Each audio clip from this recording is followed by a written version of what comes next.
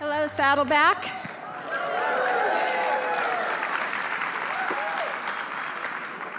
You're too kind. Oops. Well, that's an inauspicious beginning, isn't it? It's really good to be with you. I want to start by praying particularly for this message and for the way that God will speak to us as we talk together. Father, I pray that you would take everything that is said in this message. Some of it will be hard, some of it will be difficult to hear, and I pray that we will hear it through the healthy parts of ourselves so that the unhealthy parts of ourselves can grow. I pray that you would protect those who have been damaged by terrible things that have been said to them through the years, incorrect things that have not been true about them, but they've caused damage. I pray, Father, that that will not be the lens that we listen through, but instead through the lens of a God who loves us. So I pray a protection over our minds and over our hearts, and may the soil of our hearts be ready to hear what you have to say. In Jesus' name I pray, amen. So last week, George and Tondra Gregory talked about how to build healthier, stronger relationships, stronger marriages. They talked about focusing on weeding, on getting rid of the things in our lives that cause problems, that keep us from growing. They had that beautiful analogy of a garden, and I want to continue that. I was so struck by what they said. I wanted to just kind of keep that theme going a little bit and talk about some practical ways that we can grow as individuals. But I want to start with just a review of what it is that God intends to do in our lives. What is it that he intends to do in all of us as Christ followers? So there on your outline, 3 verses to look at. The first thing is that God's goal in salvation is not only to save us from sin and separation from God, but to shape us into the image of Jesus. It says in Romans 8:29a, "For from the very beginning, God decided that those who came to him, and all along he knew who would, that they should become like his son, so that his son would be the first with many brothers." I want to tell you, even as we get going, there's going to be some things in some of these verses that you might look at and go, huh? What does that mean? And all I want to tell you is we can't cover it tonight, so you get to study on your own. But that's part of the beauty of being a Christ follower, is digging into the Word, to, on your own, checking out what is said. So just what I want you to catch in this one is that it says that God knew from the beginning who would come to him, and that everyone who did, catch this, might underline this, should become like his son. And then 2 Corinthians 3:17-18 says, "Therefore the Lord is the Spirit, and wherever the Spirit of the Lord is, there is freedom. And the Lord, who is the Spirit, makes us more and more like him as we are changed into his glorious image." So those 2 passages tell us very clearly that God's intention all along has been that those who come to him should be made into the image of his son, Jesus Christ, and that it's something that happens more and more over time.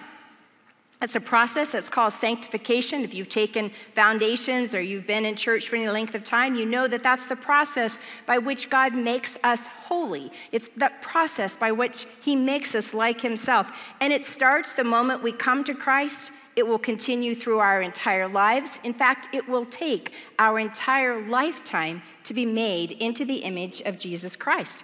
The Bible says that God does this by working in us, by working deep within our personalities, deep within who we are, so that as we grow, we start reflecting the glory of God and Christ more and more and more every day. Some of the translations talk about from glory to glory, we are transformed. Well, what does it mean to be made into the image of Jesus? How do we know that we're being made into the image? How can I see it in my life? How can I see that I'm actually changing and shifting and becoming more like Jesus? Well, there's a very good passage that gives us some proof that we need to look at and have as an evaluating stick, if you will, in front of us all the time. And that's Galatians 5:22. That passage says, in fact, read this out loud with me. "But when the Holy Spirit controls our lives, He will produce this kind of fruit in us: love, joy, peace, patience, kindness, goodness, faithfulness, gentleness, and self-control. If you want to know that you are slowly over time being transformed more and more into the image of Jesus, being made more and more like him, there's your standard. There's your reference point. The Bible says that when the Holy Spirit is in charge of us, when he is in charge of our lives, this is what he produces in us over time.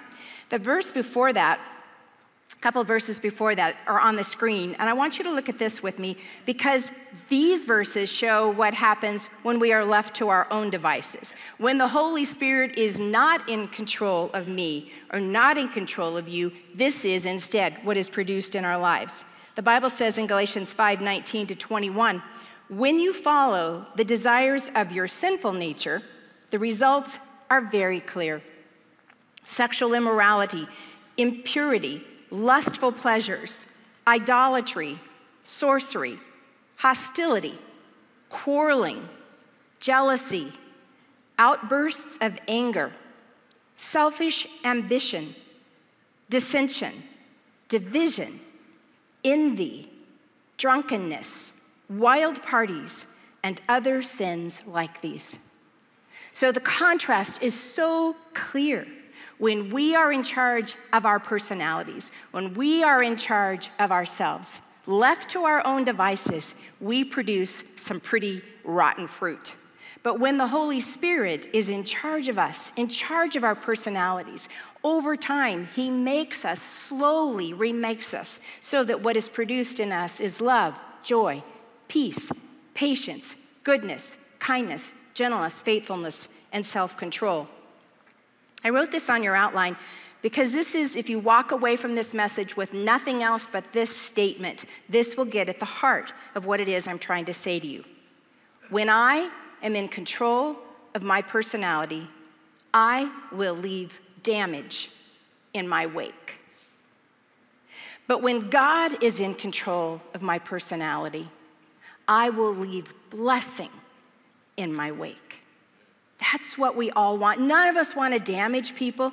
None of us want to be the kind of folks that leave damage in our wake. We don't want to leave piles of broken people, broken relationships, shattered relationships behind us. None of us want to turn around and look back at our lives and see a trail of heartbreak and sadness and destruction that we have been a part of. We want to be able to look back behind us and see instead a trail of mostly blessing, of the places where we loved, where we were kind, where we were joyful, where we were gentle, where we were patient with each other, where we showed goodness, where we exhibited self-control, where we were faithful. When I'm in charge of my life, I will do damage. When the Holy Spirit is in charge of my life and he is in a process of making me more and more like Jesus, I will leave blessing on the marks of those behind me. Well, but there's something that gets in the way. I mean, if we had the moment to talk with each other and have a cup of coffee, we would say, yeah, that's the kind of person I want to be. Of course, I don't want to be like that person who leaves damage behind me. I want to be the person that leaves blessing and goodness in the lives of those around me. But what is it that gets in the way of that happening? And it gets in the way for all of us, and that's what we're going to talk about. So I want to start with a story. We'll sort of illustrate it for you. My mom has Alzheimer's. I've talked to you about that. And Alzheimer's is a very cruel illness, and she's in late-stage Alzheimer's, and she's in memory care. But like so much of what happens in life, even in our darkest moments, in darkest times, there's a little bit of humor. There's some funny things that happen even in our darkest moments. And so even in the sadness of Alzheimer's, there's some pretty funny things that happen. So a few weeks ago, I was at the memory care place where she lives, and we were just chatting, sitting in the little living room area, and a few of the other residents were sitting there with us. You know, everybody's kind of off in their own world, but all of a sudden, one of the other residents walked in, and Eleanor had on her blouse, she had on her jacket, she had on her socks, and she had on her shoes, but she did not have on her pants. And one of the residents said, Eleanor. And she said, what? And they said, you don't have on your pants. She goes, yes, I do. And they said, no, you don't. Eleanor, you do not have on your pants. And she's like, yes, I do. And all of a sudden now everyone is looking at her and they're all chiming in and they're going, Eleanor, you don't have your pants on. And she's getting louder and louder, insisting, yes, I do too have on my pants. And it took, you're not really laughing, this was hysterical. I'm telling you, it was hysterical. So one of the caregivers very kindly walked over to Eleanor and said, honey, let me take you back to your room and I'll help you. We'll get this taken care of. We'll get your pants on. So all the way down to Eleanor's room, I hear her saying, I do too have my pants on. You have to laugh. You have to laugh. But how many times am I like Eleanor? How many times are you like Eleanor? The people closest to me, the people closest to you have said things to you about you, like, you don't have on any pants. And our response is, oh, yes, I do. And the truth is, she was very unhappy with everybody's evaluation of her. She did not like their evaluation. She didn't believe it. She didn't buy it. But it didn't really matter because they were right. She didn't have on any pants. And sometimes the people in our lives have tried to tell us things about ourselves. They've tried to tell us about the way that we relate. They've tried to tell us about the way that we make them feel. They've tried to tell us that maybe the way we're communicating isn't as effective as we think it is. They've tried to tell us about that habit. They've tried to tell us about our style of talking. And our response is, that is just not so. And we become like Eleanor. And the problem is that even though we don't like what they say, and we almost always disagree with what they say, many times the people closest to us are right, and we just don't want to hear it. Well, why does this happen to us? What is going on inside of us that creates this disconnect between the way other people see us and experience us and the way that we experience ourselves? Well, it's called a blind spot. And in our bodies, in the physical realm, we all have blind spots. If you have a phone, I want you to, we have a little technology challenge here. Go to saddleback.com/blind spot. Watching online, if you're here, because what I want you to do is I want you to cover your left eye, all right, everybody? Cover your left eye once you've gotten it. And you're gonna have to hold, and there's a little X. There's like a plus sign, and then there's a circle over on the right that's dark. The blind spot that you and I have within our eyes, where our eyes don't have cones and rods, and so it doesn't receive it. If you cover your left eye, hold it out here, and then slowly keep staring at that plus sign. Just keep staring at that plus sign. Don't move from that. And eventually, as it gets about right here, the circle on your right is going to disappear. It's the most amazing thing. If you don't try it in here, try it at home. Because it is the reality. Our bodies have a space within us, in our eyes, in which we have blind spots. That's what happens to us when there's cars beside us. They enter into this space next to us where we don't have the right vision.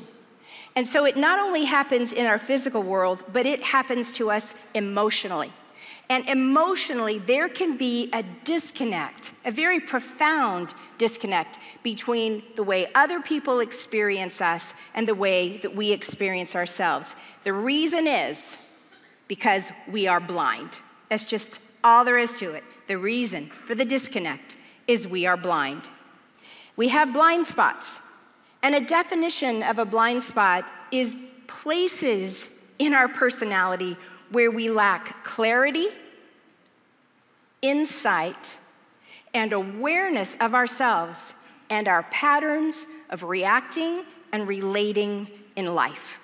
Just like we all have physical blind spots, we have emotional blind spots, every single one of us. Nobody is immune to them. Nobody's above them. Nobody's so spiritually mature that they never have a blind spot anymore. And you can identify a blind spot within yourself right now really sincerely, just kind of think back over your life and think about the messages that you have had, the repeated arguments, the same conversation over and over where someone tries to point something out and your response to it is, nope, don't see it, not see it, can't see it. But those same arguments come up, not just with this one person. If it's a blind spot, it'll affect nearly every relationship you have. In some way, that blind spot in you will start to show itself in all the relationships in your life, or at least most of them.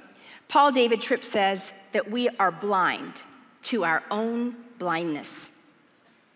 And even when you have these flashes of insight, maybe you're in an argument or you're in a deep conversation with somebody and you get this flash of insight and there's a little bit of you that resonates with what that other person is saying. And there's this moment where you go, oh, well, maybe I'm like that. If you don't really get serious about it, that's all it will ever be, is a flash. It will just be a glimpse into your true self. But if you don't take it seriously, you don't decide to do something about it, then it will be gone and you will remain blind to your own blindness. C.S. Lewis wrote in the Chronicles of Narnia, in the last of the 7 books, The Last Battle. And he talks in there in The Last Battle about how the true king has come. There's been this very fierce battle, and now he's getting ready to restore Narnia, make it what it always was supposed to be. And there's a group of dwarves, and they're sitting huddled together in a very dark and dank stable. Some of the other characters walk up to where the dwarves are huddled in this very dark, stinky stable. And as the story goes, the dwarves start looking at each other. They're very grumpy, and they look at each other and go, do you hear somebody talking? I think I hear somebody talking. And the other characters are like, yes, we're here. Can't you see us? And the dwarves are going, I feel like there are people talking, but I can't see them. Do you see anybody? And the other characters are going, hello, we're here. Hello, don't you see us? And the dwarves are continuing to say, I keep hearing voices, but I can't see anything. And at one point, the characters look at the dwarves and say, well, can't you see that we're in this beautiful space where there's trees and flowers and there's stream? And the dwarves respond by saying, how could you possibly say this dark stable is beautiful? And then the characters, getting a little frustrated, realize they can't see. And they say to them, well, here, let me show you. And they reach in to touch one of the dwarfs, and the dwarf responds by saying, don't hit me. And the other person's like, I didn't hit you. I was just touching you. And then they realize, well, maybe if I let you smell the flowers, maybe you'll realize then that you're in a beautiful place, that you're really not inside a dark stable. You're sitting out here with the rest of us.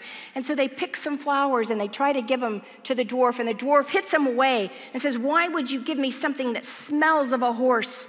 And the other characters are getting so frustrated, and they ask Aslan, who represents God, and they said, can't you help them? Can't you help them see? They can't see. And so Aslan tries one more time and spreads a banquet before the dwarves. And the dwarves pick it up and they eat it, but they think that they're just eating straw and drinking dirty water, and they're so upset. And one of the characters finally says, Aslan, why can't they see? And he says, because they don't want to. They have chosen not to see. And if you and I are not careful with the glimpses that God gives us of insight into our personalities, insight into our blind spots, insight into the way that there are things that we need to change and be different, we will eventually lose our ability to see. In fact, it's there on your outline. Over time, if we keep choosing not to see, we will no longer be able to see.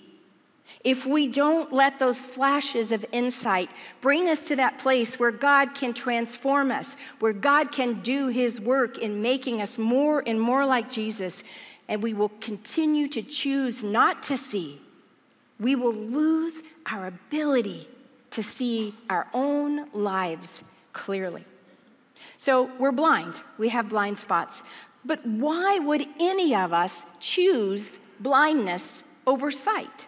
Why would anybody choose to be blind rather than have insight and awareness and knowledge? Why would we choose that? Why do we persist in refusing to see the truth about ourselves? Why don't we learn from our mistakes and seek change, seek the freedom from our prisons? Why do we persist in being like Eleanor? Why do we keep insisting that we have pants on? Why do we insist, like the dwarves, that we're sitting in a dark, dank stable, being given straw and dirty water, instead of recognizing we are sitting in the beauty of a world that Aslan, or God, has created? Why are we so blinded by our blind spots? Well, I have about 6 reasons quickly that I've discovered in my own life, and I think they're probably true for many of you. The first is pain. Listen, it hurts. It's excruciating to get a good look at yourself sometimes.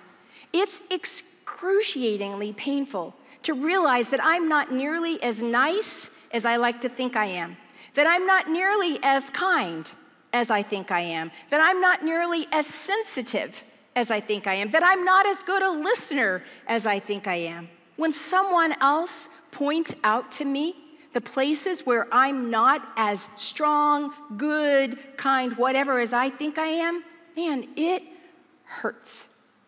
It hurts badly. So it's pretty natural. Most of us don't like pain. Another reason is because of pride. You know what? Just unadulterated pride. It hurts our ego to realize that we're not who we always think we are, or who we'd like to be. You know, through the years here at Saddleback and years of public speaking in other places, I mean, we've received our fair share of criticism, and most of the time I can just kind of go, you know, I don't pay too much attention to it. It doesn't bother me. But the closer you get to me, the closer you are in that circle of intimacy, the people that are the dearest to me, you know, when those people have a word to say to me, it's harder for me to accept their evaluation of my blind spots. And if I'm not careful, I can just be like a little third grader and go, well, but what about you? Yeah, you know, like, well, maybe I am, but what about you? You know, and whenever we have that kind of a response, anybody else do that in your relationship? Am I the only one that has that prideful third grader? Come on. Yes, somebody ever have done that? You know, somebody tells you something and you're like, well, you know, yeah, but what about you? You do this. And that's just pride. Recognize it for what it is. Third thing that I think keeps us choosing blindness over sight is fear. Honestly, there are some points in my life where I've been able to consider the rational possibility that there might be something true to what you are saying, but I don't know what to do about it. Let's just say you're right. I don't always know what to do about it. I don't necessarily know how to be different. I don't know how to change, and I start feeling like it's all on my shoulders, and I don't know how to do it any other way, and I'm afraid to hear what you have to say.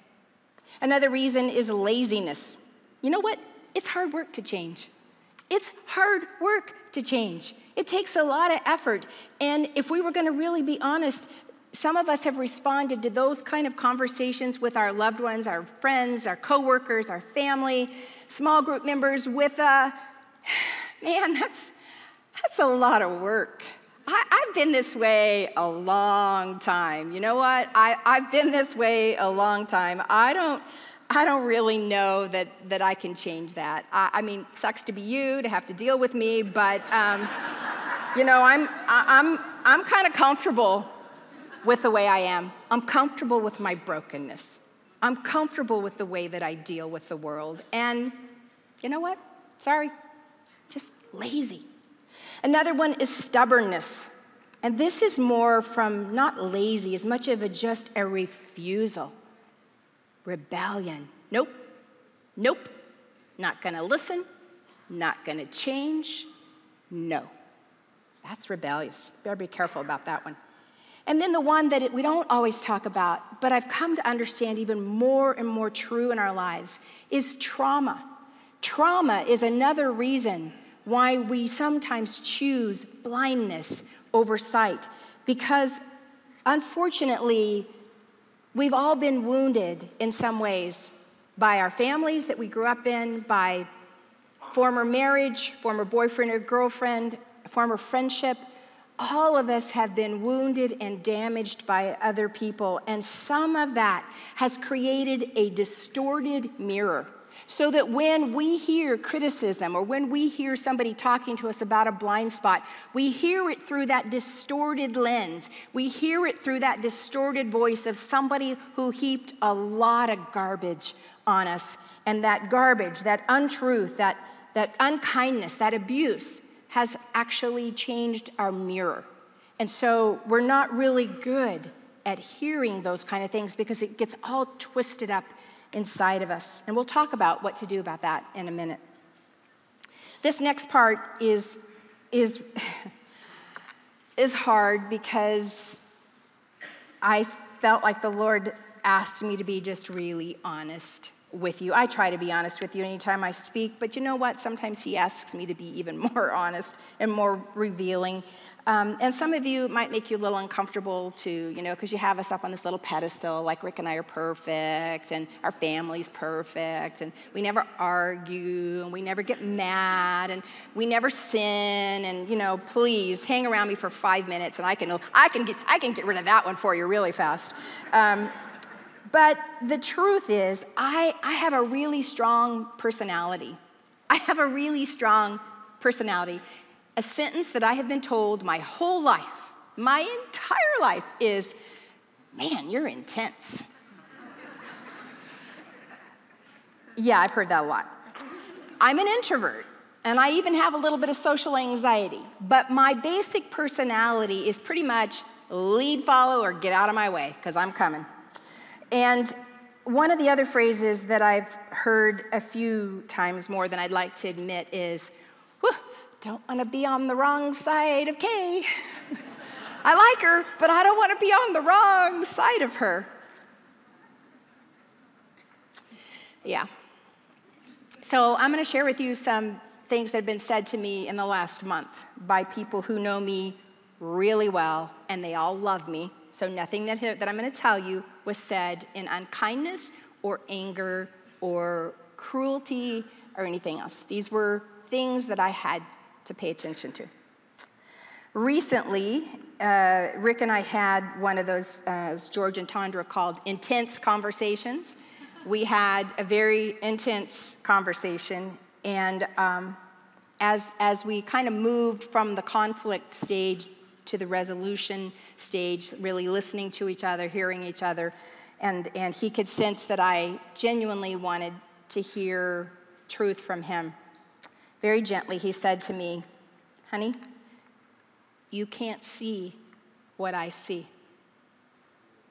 You just don't realize the impact of your actions and your words.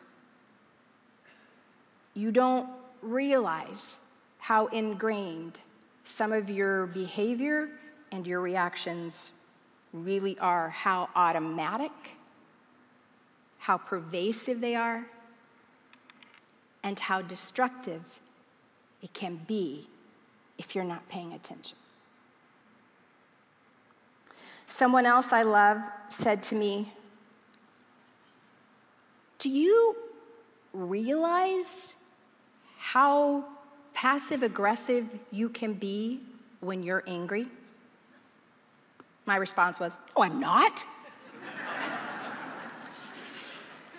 Someone else said to me, I just don't think you're aware of how intense you are. You think you're just having a conversation with me, but I feel like you're really angry.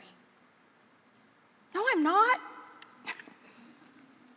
Someone else said, talking about somebody that we both knew, he's a little bit afraid of you. My reaction, good. I want him to be a little afraid of me. And it shocked me to realize that those words were the first thing that came out of my mouth. And I realized I was actually kind of happy to know that this guy was a little bit afraid of me, because it meant I had some power in this situation, and it meant that I could get what I wanted. He was going to work hard to get my expectations met. Ooh. And somebody else I really love said, I am trying really hard, but I don't know how to please you. That's why I'm a little bit shaken, actually. I'm shaking inside as I approach this message, because since January 8th of this year, I didn't do January 1st on, intentions. I was like 7 days late, but oh well. It was still January, so it counts. So January 8th of 2019, I sat down with the Lord and I said, God, my prayer is going to be every day this year, show me my blind spots.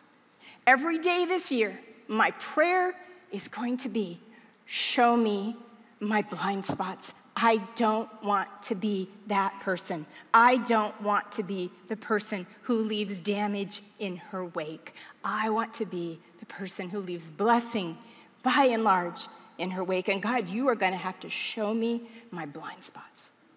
And since January 8th of this year, I have been praying that prayer every day. And I've decided it's the stupidest prayer I have ever prayed because I am miserable and I hate it. And I feel like Jack Nicholson, A Few Good Men, it's like God saying, you can't handle the truth. And I'm like, yes, you're right, I can't handle the truth. Don't feel too sorry for me. The two passages that God has just immersed me in since January 8th. First is Psalm 19, 12 to 14. It's David's prayer when he had just blown it so badly. And he says, how can I know the sins lurking in my heart? Through the lens of a blind spot, this needs to be our prayer. How can I know the sins that are lurking in my heart? God, cleanse me from these hidden faults. Keep your servant from deliberate sin, the ones that I know I'm doing. So keep me from those hidden faults of blind spots and keep me from the deliberate sin. Don't let them control me. And then I will be free of guilt and innocent of great sin. May the words of my mouth, the things that actually come out of my mouth, may the words of my mouth and the meditations of my heart, the secret things that you don't know, I'm thinking, God, may the words of my mouth and the meditation of my heart be pleasing to you, oh Lord, my rock and my salvation. And then Matthew 7, 1 to 5. Don't criticize, and then you won't be criticized, for others will treat you as you treat them. And why worry about a speck in the eye of a brother when you, Kay Warren, have a board in your own? Should you say, friend, let me help you get that speck out of your eye, when you can't see because of the board in your own? Hypocrite. He's not shouting that. It's kind of a gentle thing. Hypocrite. First, get rid of the board, and then you can see to help your brother or sister. And the visual that I have in my mind is, because it's a blind spot, because I can't see often, that I have a board, a 2x4 in my eye. I have this visual of I'm walking through life with a giant 2x4 sticking out of my eye. And because I'm blind to it and I don't realize it, every time I turn my head, I'm whacking somebody with that board. I don't know. People are falling all around me. Why are they falling down? It's because I have a board. I've got a 2x4 in my eye and I can't see it. And so every move, every interaction, in some ways, if I'm not careful, is hurting other people. And yet, I'm happy to deal with a little bit of sawdust in your eye. I'm happy to deal with a little bit of sawdust in my coworker's eye, or my husband's eye, or my kid's eye, or in the checker at Target's eye, or in the customer service agent on the phone, or the driver who cut me off, or the politicians that are driving me batty. I mean, I am so happy to deal with the sawdust in everybody else's eye while I am maintaining a board in my own? Well, the responses to a blind spot, I can think of 3 right off the bat. You can just reject it, truly. You can just reject it. Somebody comes to you, they tell you something about yourself that you very much don't want to hear, that you very much don't like, that you very much disagree with. You can keep insisting you're wearing pants all the rest of your life. You can just flat out reject it. Second thing is this second one's a little better. You can acknowledge it, and you can try to stop the bad behavior. You're producing bad fruit, and you go, okay, all right, I will stop that behavior. And it's right there on the surface. That's better than rejecting it. It's just dealing kind of with the bad fruit. Or you can acknowledge it and let God root it out. Let him get in there and root out the cause. See, your friends and your family members can see the bad fruit in your life. It's not hidden. They get it. You don't have the pants on. They see it, and they can point it out. And when they point it out, they can see it, and they can tell you, man, you are messing up. You are blowing it here. You are hurting me. You're hurting other people. You are producing bad fruit. And they can see that. But what they can't always see is the root. They can't see why you're doing that. They can't see what it is that's keeping you in that place, but God can. And that's why it's not good enough to just deal with, okay, I'll stop doing X, Y, Z. No, bring it to God. Take it that one step further. Let it go down into that transformational place where God can actually remake you and your character more and more like Jesus Christ. That's God's part. My part is to recognize, ask God for vision to see, and then recognize it and accept it when I see it. Bring it to him and say, God, man, I don't like this stinky fruit I'm producing. I don't like it. Show me where it's coming from. Help me root it out so that I am transformed. So how can we learn to accurately see ourselves? 4 things. First, know, believe, and accept that I am God's beloved. Know and believe and accept that I am God's beloved. Romans 8 verse 1 says, so now there is no condemnation for those who are in Christ Jesus, for those who belong to Christ Jesus. Even as you are flawed, even as I am flawed and marred by sin and great failure and terrible mistakes, and I'm producing stinky fruit and the sins of others, and all of that has impacted me and left me imperfect and broken and wounded and incomplete. The good news of this is none of that affects his love for me. I don't have to be spiritually mature for God to love me. I don't have to be spiritually perfect. I don't have to be spiritually mature and complete for God to love me. He loves me. He loves me. There's no condemnation. There's no condemnation. The verses before this in Romans 7 talk about how Paul says, listen, I am such a mess.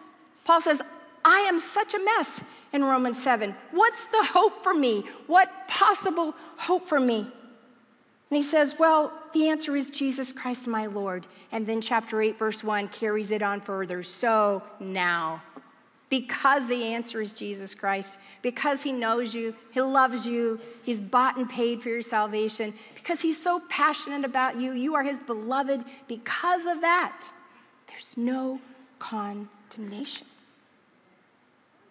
Then you need to look at an accurate mirror, because looking at an accurate mirror will counter some of the defensiveness that we bring to this topic, and will also counter some of the damage that was done by trauma. In James 1, 22 to 25, there's only a little bit on your outline, so most of it is on the screen. So I want you to look at the screen version of this.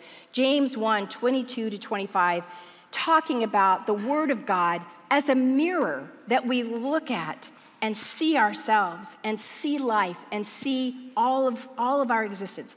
And remember, it is a message to obey, not just to listen to. So don't fool yourselves. For if a person just listens and doesn't obey, He is like a person looking at his face in a mirror, and as soon as he walks away, he can't see himself anymore or remember what he looks like.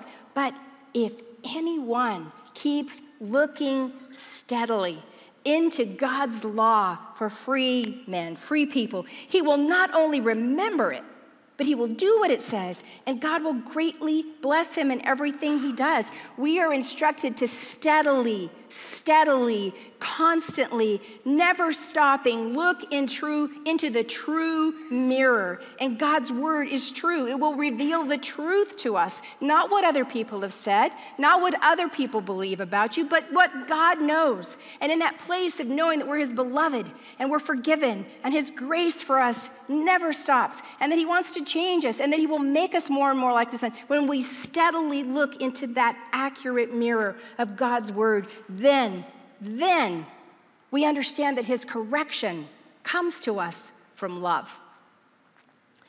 Revelation 3:17 and 18. This is Jesus talking to one of the churches in Revelation. He says, "You say, I'm rich. I've got everything I want. I don't need a thing. And," my paraphrase, "because you have blind spots, you don't realize that spiritually you are wretched and miserable and poor and blind and naked. My advice to you," Jesus says, is to buy pure gold from me, gold purified by fire, because only then will you be rich, and to purchase from me white garments, clean and pure, so that you won't be naked and ashamed, and to get medicine from me to heal your eyes and give you back your sight. The truth is, because we are God's beloved, because he says, "Come to me. Let me be the one that heals you. Let me be the one that shows you the truth about yourself." When you do that, when we come to him like that, then it gets rid of that fear in us that, you know what? Yeah, my whole life I've been told I'm just a big piece of poo. And everything that everybody has ever said about me is true. And if anybody ever if they knew me, they wouldn't love me, they wouldn't care about me. No, when Jesus says, you think that you've got it all together. You think that you're rich, that you've got everything, your needs met, but really you're poor and you're blind and you're wretched and you're naked. Jesus does not say that with disdain. His is the one voice that sees us exactly as we are and loves us exactly as we are. His is the one voice that we can absolutely trust. He never, ever corrects us with scorn or disdain or with anger. He sees that we are wounded and miserable and longs for us to be healed and to be whole and to be made right in his love.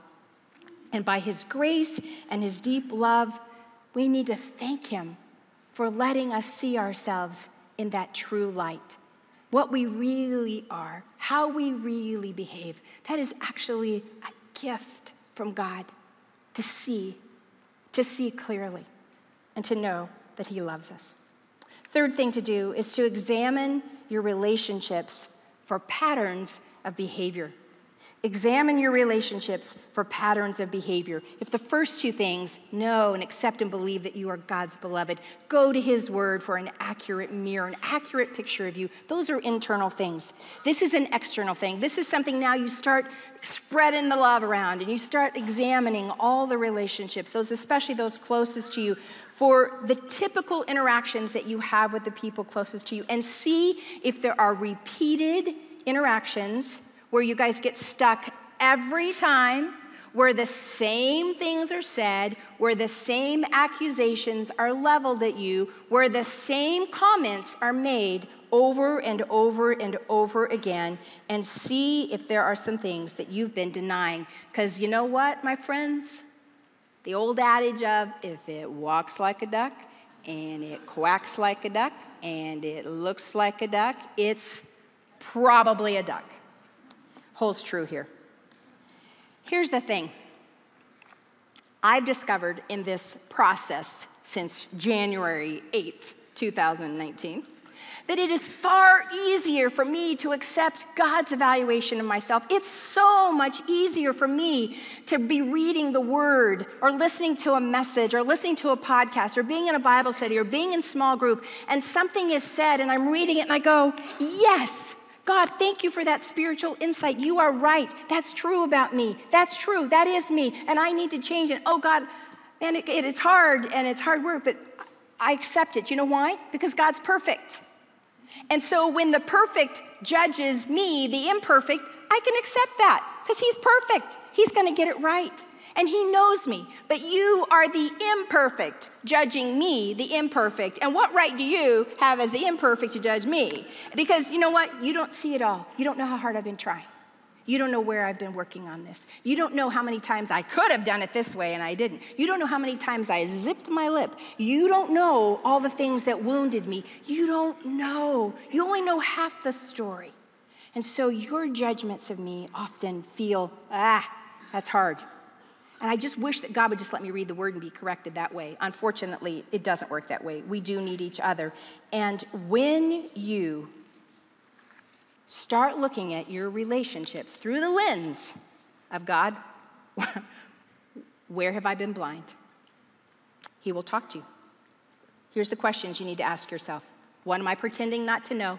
Every time I ever hear anybody say that, it's like, okay, that's all I need. I'm going home because I got to just think about that one. What is it that I'm pretending not to know?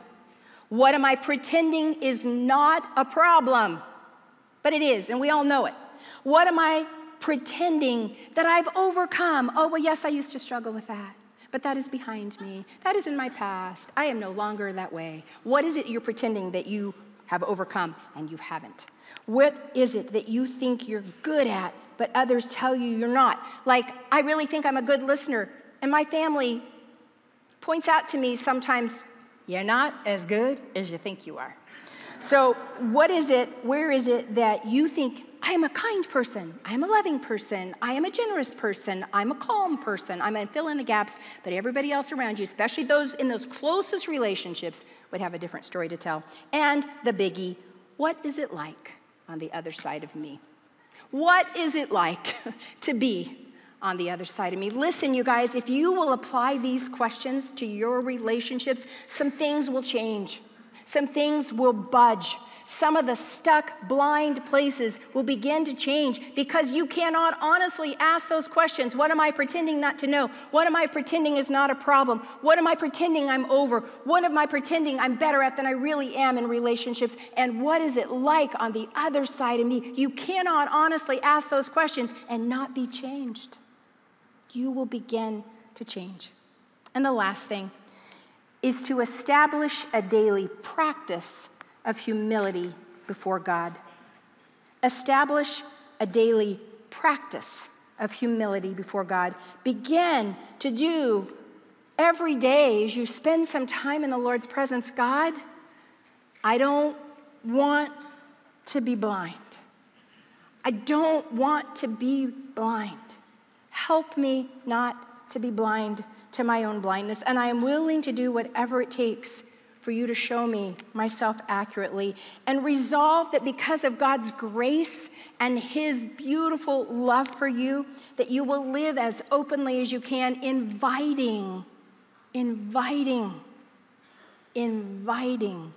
that kind of evaluation that says, you know what? What don't I know that I should know? What is it that you've tried to tell me and I've never been willing to see? And establish a daily time of confession. And maybe it would be good for you to read Psalm 51, where David had sinned his greatest sin, committed adultery, made sure somebody was murdered because of it. Terrible sin. Maybe this could be your daily prayer. It's mine. Have mercy on me, O God, because of your unfailing love. In fact, I'd like for you just to close your eyes and just listen. Have mercy on me, O God, because of your unfailing love. Because of your great compassion, blot out the stain of my sins. Wash me clean from my guilt. Purify me from my sin. For I recognize my shameful deeds, and they haunt me day and night. Against you and you alone have I sinned. I have done what is evil in your sight. You will be proved right in what you say, and your judgment against me is just. For I was born a sinner. Yes, from the moment my mother conceived me, but you desire honesty from my heart, so that you can teach me to be wise in my inmost being. God, purify me from my sins, and I will be clean. Wash me, and I will be whiter than snow. Oh, give me back my joy again. You've broken me. Now let me rejoice. God, don't keep looking at my sins. Remove the stain of my guilt. Create in me a clean heart, O God. Renew a right spirit within me. You would not be pleased with sacrifices, or I would bring them. If I brought you a burnt offering, you would not accept it. The sacrifice you want is a broken spirit, a broken and repentant heart, O God, you will not despise.